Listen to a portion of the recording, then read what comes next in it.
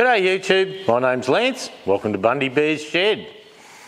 Well, a weather report, 15 to 27 and nice and sunny. So look, it's just bloody beautiful weather at the moment, and look, lucky it is. I've got a bit of sun coming in here, but lucky the weather is good. I'm doing the big shed clean up here, and I've got a lot of stuff outside and getting reorganised. All the tractors from inside the shed here that can be moved easily are outside to give me a bit of room for cleaning up.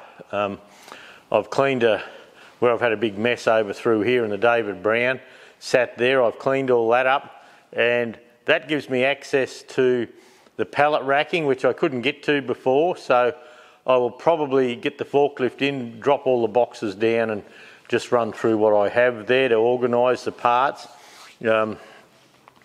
But yeah, look, it's a big job. Plasma Dave just sent me a link to watch Wes work, and Wes has got a shed, and he's been cleaning it up and tidying it up, and he's a bit of a hoarder like myself, so it seems, but he got some cooler toys than I have. But anyway, that's all right. Wes's shed was, he said 3,000 square foot. My shed here is 3,230 square feet, full of junk, and which is a bit over 300 square metres of shed here I have. So I've just spent all my time recently in here doing this. No work's been going on.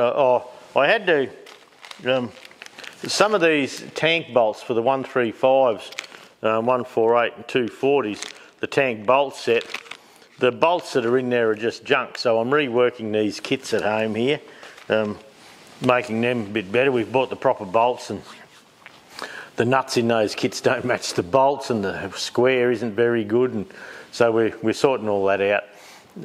I've gone downtown and bought bolts, and we're modifying all our kits now. All the kits have to come through here and be sorted out, the washers tidied up and things like that. So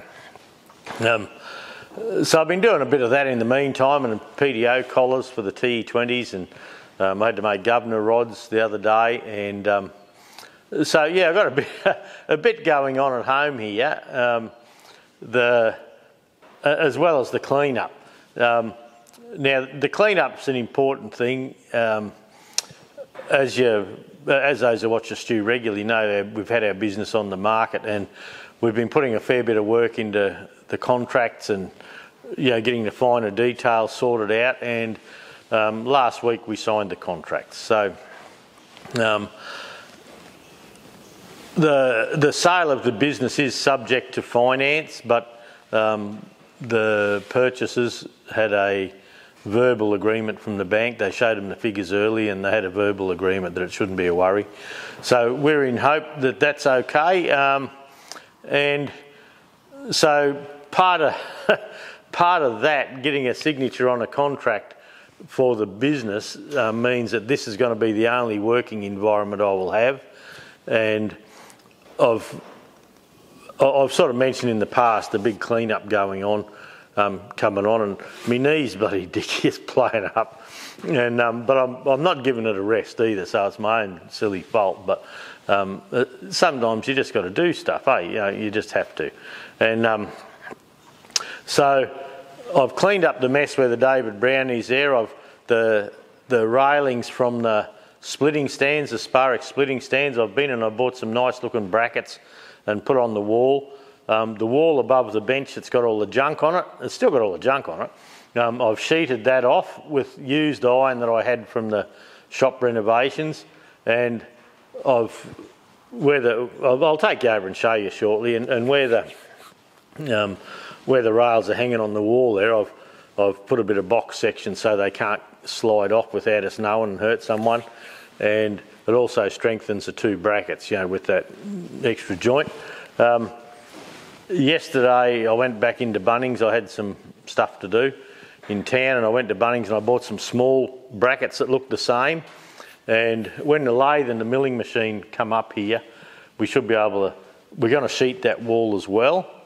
So there's iron behind it. And the reason behind that is that At the moment, the shed is just a single sheet. You know, I see in the States, because of the cold, they have the iron on the outside, or the outer cladding anyway, and then they have a piece of like wood inside to insulate it. Well, we don't have the problem with the cold, but where the lathe and the mill will be, on the front wall, on the northern wall, in summer that wall gets very hot with the sun on it. So we're going to sheet that off, and that'll put an air gap. I'm not going to insulate it, there's no real need for that, but I'm going to sheet that off so there's an air gap, and so we don't get the direct heat on the wall for working in there in summer. And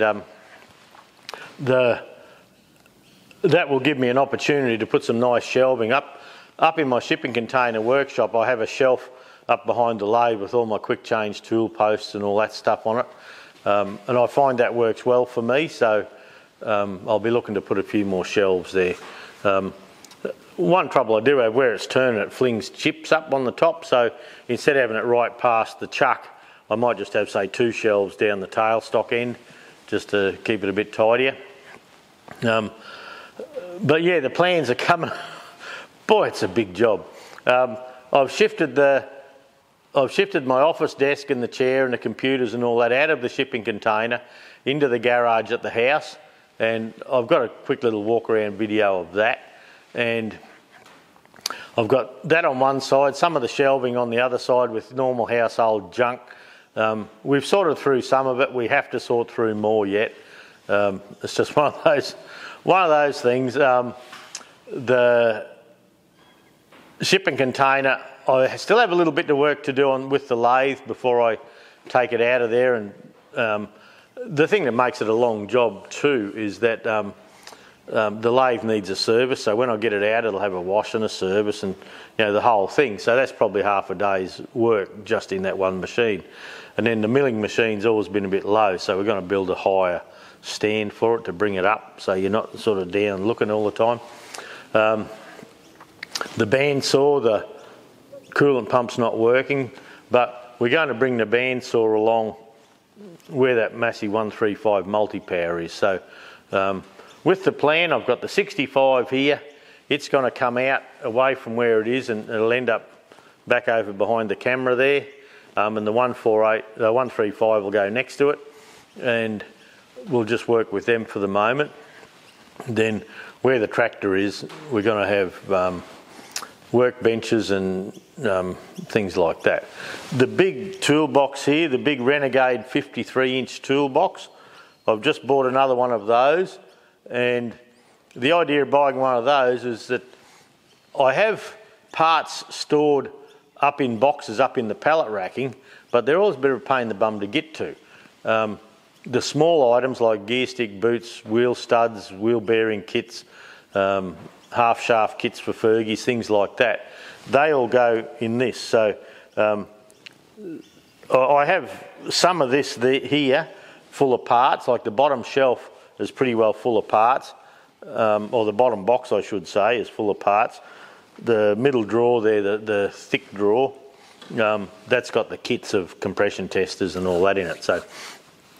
So the idea is to, where I've got the box of junk over here, the red shelves that I do on my computer, or my camera charging and all that on, is going to come over here.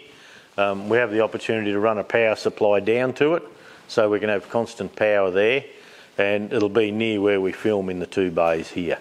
Then coming down through the guts there, where the 135 is, the press is going to go up the other end so we can get to it easier.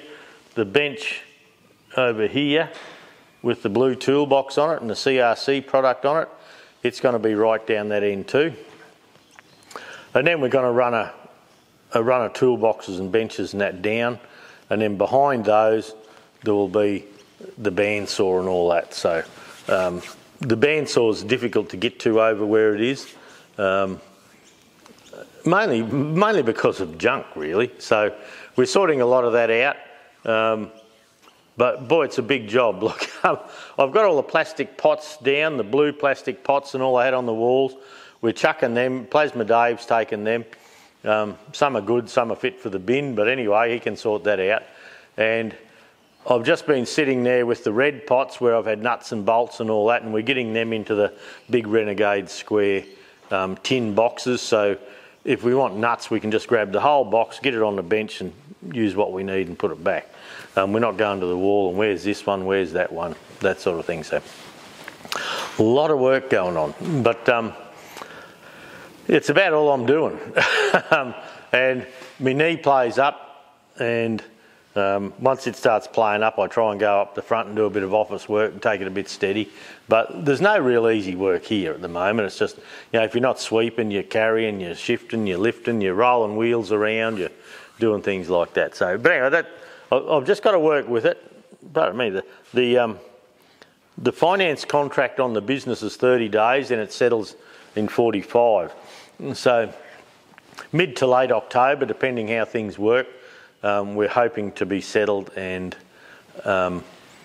we've offered to stay with the people a couple of weeks after they take ownership, as just to help them out, make sure it's a good thing, and get them up and running. We know the secrets of the game, and we need to get all that information across to them, and when they're doing it, we want to make ourselves available to keep them on track with it. It's a great business. We've had it for 26 and a half years now, and it makes really nice money. They'll do well out of it. And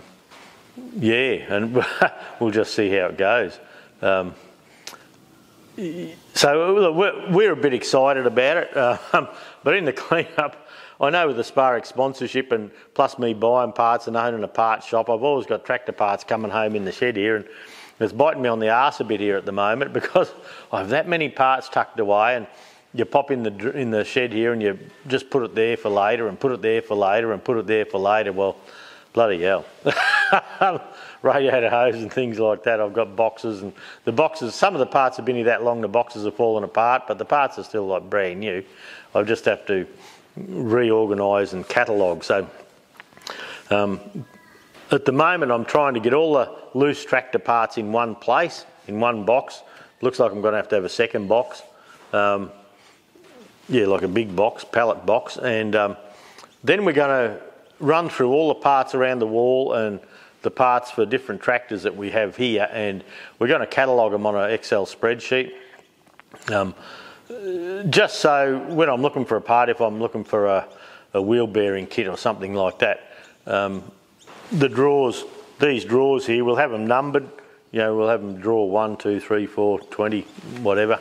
And as we do at the shop, we might have a drawer number. Then as you have plastic pots organising parts in them, you go A, B, C, D, E, and then 1, 2, 3. So you can have drawer 6, A, 3. So it's line A, 1, 2, 3 back.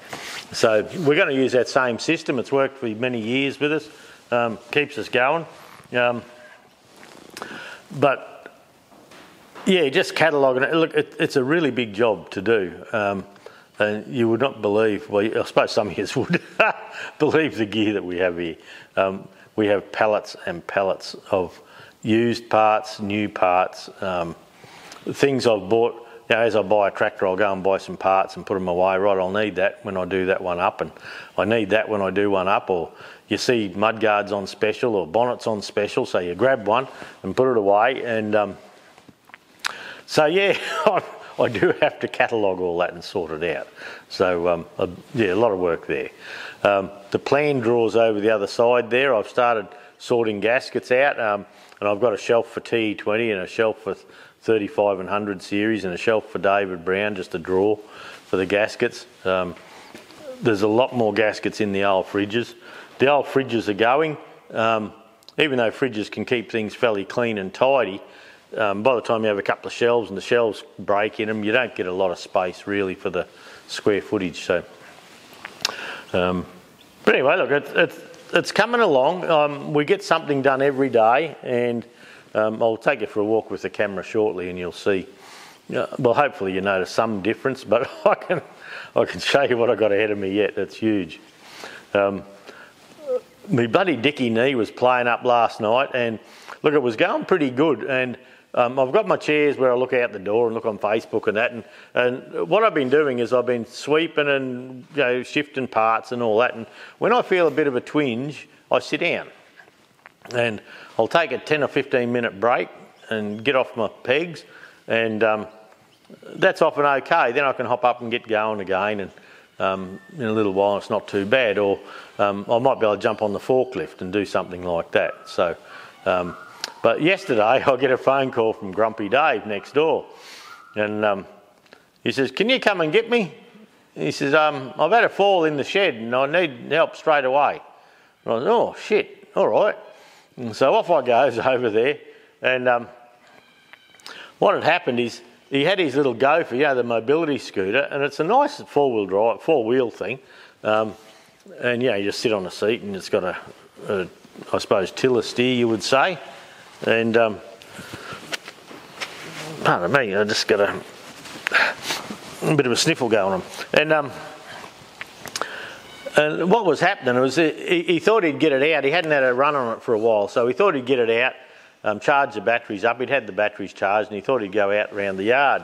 And there's a step out the back, out the personnel door, probably 6 inches deep. And he thought he was too lazy to go and get the ramps and run it down. He thought he'd just drop it over the edge. Well, he dropped it over the edge and fell off.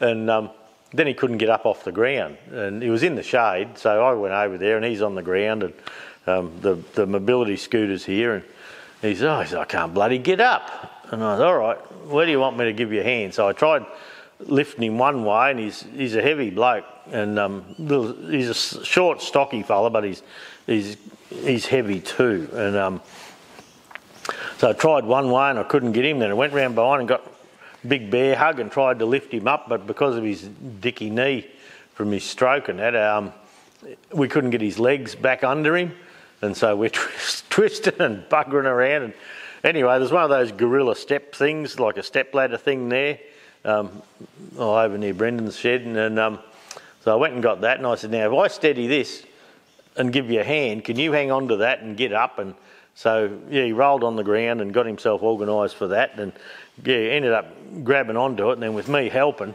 to get him up, we actually got him up on his pegs, on his legs, and he hung onto that. Then he walked over and hung onto his mobility scooter and sat on that, and he was right. But in doing that, I stirred up my knee.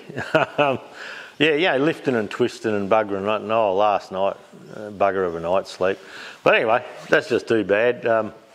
So today's more of an office day than a shed day, hopefully. And look, I've got shitloads to do, so never going to run out of stuff to do. So that was a bit of excitement for yesterday.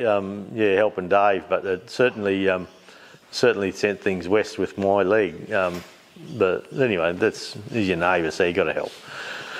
The other exciting thing that happened was I got a new trailer last week. The trailer that I'd ordered, it came, and they're still supplying a couple of new tyres for it. It come with 195 15s on it, and I wanted the heavier tyres. They're rated at 950 kilos per tyre, and I wanted the 225 15s, which are rated at 1150 kilograms per tyre, and they'd been waiting on them, but I said, well, we got to.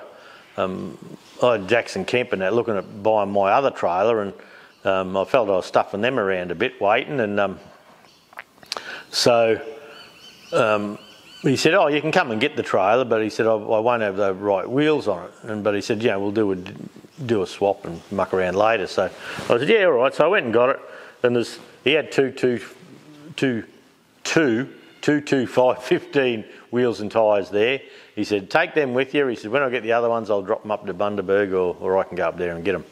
And I said, yeah, all right. So did that, got the trailer home, and I took the standard ball hitch off, because Jackson wanted a standard ball hitch on my old trailer, so I took the brand new one off my new trailer and put it on the old trailer, and I put one of those Cruise Master DO35s on. It's got full 360 swivel. You don't get any clunking, any knock at the back. Yeah, nicer handbrake setup. They're just nicer to tow with. Very easy to hook up. Where the pin is, if you're not quite lined up, it still just drops on, and it's got a safety tag on it and a plastic cap that keeps the moisture and all out. And if it's not hooked in properly, the plastic cap won't go on. So you can just do a visual, and if the plastic cap's on, it's okay. Look, the hitch alone was $460, which is a lot of money. I have one on the camper trailer, and part of the process was I wanted everything common. What I've been doing is, because I had a ball on the red trailer, I had to take the, actually I had the McHitch on that, and I had to undo the tongue and put the other one in and muck around, and that was getting thin on the ground. Getting thin with me anyway.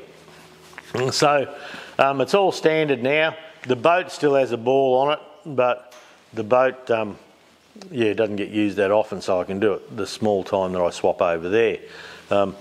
The hoist here, it's tripping the computer on the post near the controls. I think, I don't know, I might have a Bundy Bear in it. Did that a while ago too, and I've tried a couple of times to get it, but I've got to work with that yet. So up the other end at the bench, the CNC router and all that, we're going to shift that along a bit, put the proper air, the suction devices and that there, because that made a hell of a mess up the end there. And that's where I had the 3D printer and the laser engraver, and they were just getting dusty, and it just wasn't right. I had to shift them. But anyway, look, I'll go handheld, I think, and give you a little bit of a walk around on what I've done. What I've done so far, what the plan is long term. Now I've cleared this area here, I believe I'm going to pick up the 65 with the gantry and move it over there and put it on stands for the next procedures going on with it. But I might get the forklift in and do some of the parts sorting first. That's a good sit-down job for the day, seeing my knees playing up. And we'll work with that, I think. But anyway, we'll go handheld, and I'll show you what I've been up to. Okay, as you come in the door here, you look to the left, that's where the John Deere and that used to be. I've cleaned up all through there. I've been doing things like sorting out mud guards. Like, they're new mud guards there. Dexter mud guards, they're off the 65. The original mud guards off Goldie are up the top there. That there is full of mainly used parts, good second-hand Fergie parts, and so is that box up there. That bench there, I'm thinking of moving that down to the other end, the working area, and the CNC router, it's going to come across into the corner next to the air nozzle, and under that bench there, that will give me room for the cyclone and the dust evacuation, things like that. And I think the stuff I used to do on this bench here, because it made such a mess, I've got a big door there, I'll just pop it out the door, and the thicknesser, I'll put wheels under that, and when I need to use the thicknesser, I'll wheel it over to the door as well. It's not as bad because it has a cyclone fitting on it, so we can use that. A lot down that end of the pallet rack, and it's not too bad. I've got piles of junk everywhere at the moment. The Massey 20, I haven't had time to play with that just at the moment, but I got the rims painted, and I do have 4 brand new front wheels sitting there, 2 tyres for that, and I do have some for the 135 and the 65. Up there, they're just Fergie rims and Fergie weights, front wheels, full centre front wheels and things. That over there, that's clutches and starter motors and hydraulic pumps, brand new. Ford 4000 parts, bonnets, seats, radiators. I've I've got the new short block for the Ford 4600 plus used seats that I'm trying to find places for. That big box up there is manuals. That stuff up there I need to go through, that's left over from Dad's estate. The 2030, I was talking to a bloke the other day, possibly we have a gearbox for that, so that'll be good to get that sorted. All these plastic pots here, I've been going through all of those, and you can see they're nuts and bolts and things like that. So far, we have one just full of, this is UNC nuts only. So we've got a couple of spare spots there, but like in quarter, we have quarter UNC nuts, and there's some stainless nylocks and some normal nylocks. 5/16, we have the normal, we have nylock, we have crimp block, and well, they're stainless nylock. Same with 3/8 nylock and black bolts. 7/16, a few 1/2 inch. So I do have more to go there yet. But the red pots I'm thinking of keeping. But I do have to, I started sorting the bolts out into like quarter UNC, but the pot hasn't got enough holes in it, so I'm going to have to go to a bigger pot. Over here we're starting on washers. We have plastic pots full of washers, and we've got a whole box there just on UNF nuts, so they will end up in another tin just like that. When we look over here where the David Brown was, we have clear floor, which we haven't seen for ages. Ages and ages and ages. These are the wheels for the 135 multi-power with new tyres. I've got new rims, a spare 65 rears there. This here is mufflers and farm parts. Mud guards for the 135, which I should get down. Yeah, just parts, hydraulic pump parts, and grease cans and all that. This is all Massey 148 parts, Massey 148 parts, Ferguson bonnets, Ferguson sides. What I've started doing here is, yeah, so there's David Brown gaskets and fan belts.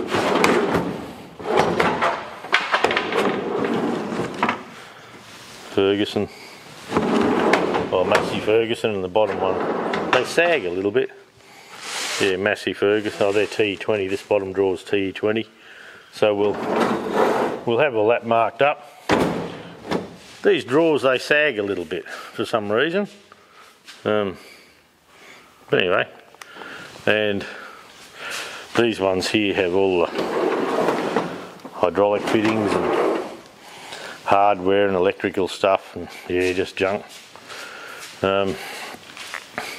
Those parts here are mainly 65, so we'll be sorting that out, and the 65's just over there with the final drives.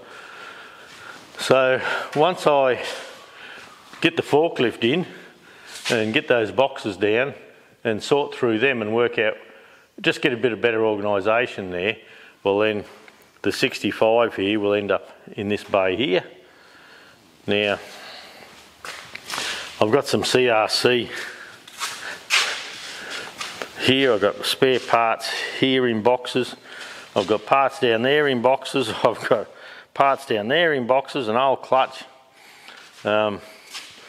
little brackets and all from America for holding wires on fuel tanks and things like that. This is all the electrical stuff, fuses and all that we pulled out of Queensland Tractor Spares years ago. Pardon me. Pulled out of there years ago, you know, relay brackets and scotch locks and things that it just wasn't selling. So we pulled it out, you know, wrote it off and got rid of it all, and Jas Hoshiana switches and things. So they're all going in one of those Renegade red boxes. That's the flow meter kit I got from down south. But the 135 multi-power here, see, I've just been putting junk on it. Well, it's going to go over next to the 65 in this space here. Then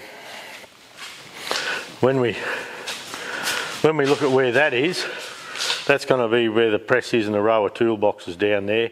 We'll have a nice wide walkway, and yeah, you can't see much there, can you, because of the light.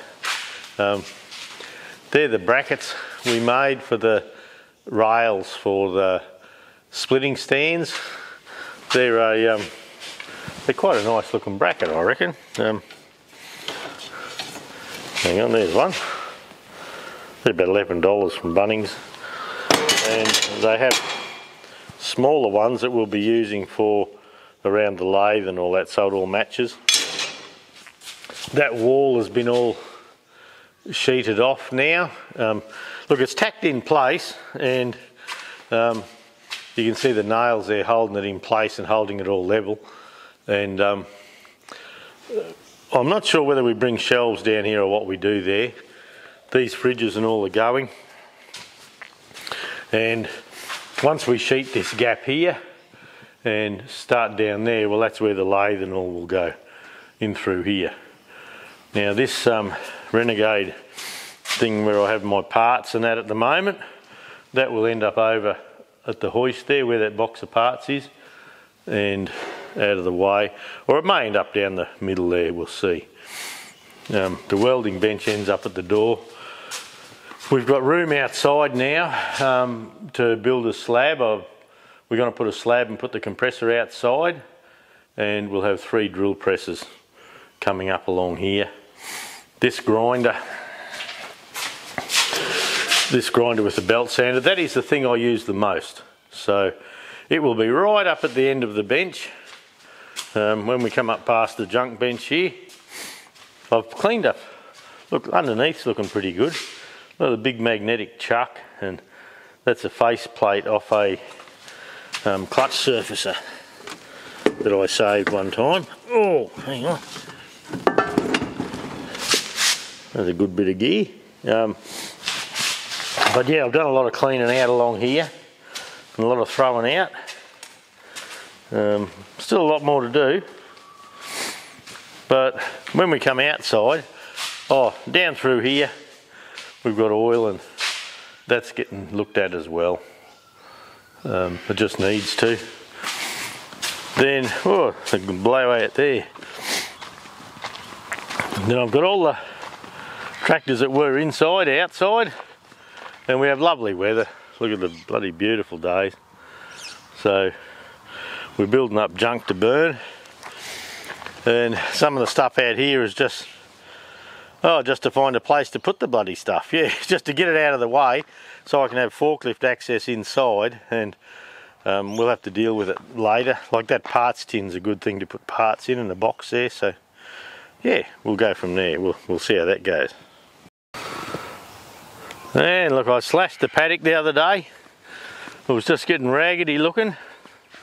So on the way down to look at the trailer, yeah, the paddock's looking nice again now. Yeah, this is a new trailer. Stainless steel legs here. Yeah, got little hooks for chains, a place to put the wire, and I'm not real fussed with that little gap there. I'll have to fix that. The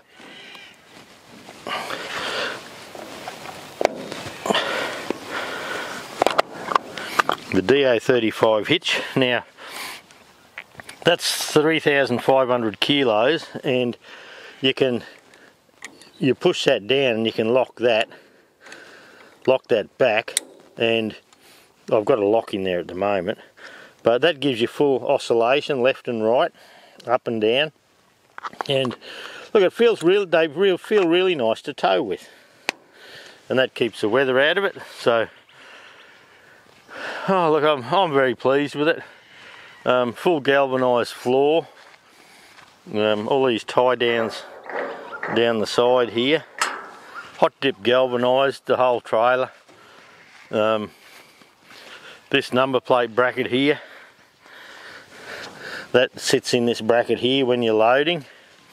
I reckon when I stand at the back here, I reckon that left hand rear corner's got a slight little twist in it, but the whole thing does, with the galvanising, it does change a little bit.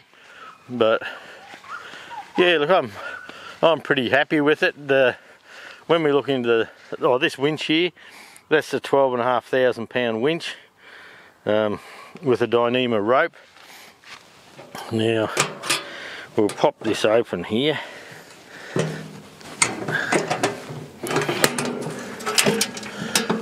So in there we have a full hydraulic pump set up, and that's for the tilt, and we have a battery. Now it didn't have this big wire here. I've fitted that, and it comes along and it goes to a 50 amp Anderson plug. So when I'm driving along, I have that fitting at the back of my ute, so when I'm driving along it's charging this battery up, so when I get to wherever I'm going, yeah, it's all fully charged. So to lock it in place, you've got a couple of big heavy over centers, so we'll go around and undo them. So I can tow 3,500 kilograms behind my ute, and this trailer weighs 1,050, so it gives me 2,450 odd kilos, I think, if I've got my sums right, that I can play with. I'll just shift that linch pin, and we have corded remotes and completely remote, you know, that you can put in your pocket, but that'll just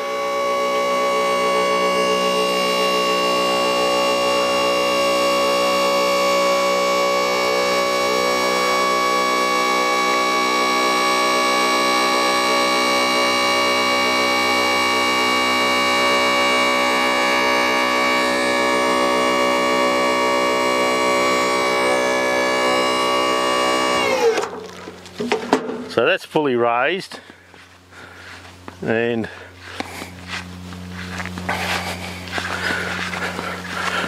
so that gives me depending on where the hitch is of course, but that gives me a small lip there to run up on. And with the remote control, bloody sun's glaring, if I have the remote control in my pocket, I can actually run a tractor up there and lower that while I'm sitting on the tractor, and I can also run that winch with a remote in my pocket. So I can sit on a tractor, a dead tractor, I can steer it up onto the trailer, and I can have the winch working with one remote, and then once I get the tractor up over centre here, well, I can then just lower it gently. But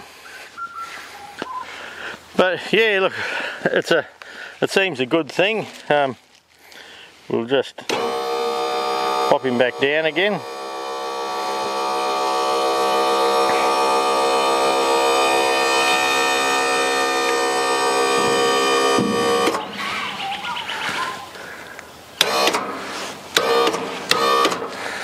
I think that's as far as it'll go. Yeah, you have the other remotes and separate hand pieces for the winch and other remotes in there, and we lock this over. I thought on this it wouldn't have been bad to have that lockable, so but it doesn't. It does lock in pretty hard when you put it across, but and they're quite a heavy cast handle, so that's what locks it down. I was originally thinking of putting a little catch here or something, but anyway, look, I probably won't. Like they're registered and they're legal. This same trailer with the 225 tyres on it is registered, road registered in Australia for 4,500 kilos. I didn't need to have 4,500 kilos because I can only tow 3,500, and it was an extra $1,000, but all it is, it's the same trailer with the heavier wheels on it. So the jockey wheel's a tandem jockey wheel with, it's a stainless one. So all in all, look, I'm pretty pleased with it. I haven't played with it too much yet. We have Agro Trend coming up in town here shortly. I'll try and come around here so it's not so glary. Yeah, so I'll take the club engine in for them on it, and yeah, take a tractor in and things like that. So there you go, that's the trailer. You'll probably see a bit more of that now. The other trailer, my old red trailer, it went home on the weekend. So I went to its new home anyway. We got it roadworthied last Friday. Yeah, it was last Friday, and the boys come and picked it up on Sunday. So I'll just go up to my ute here and show you the pin that it uses. There's a dog under here having a snooze.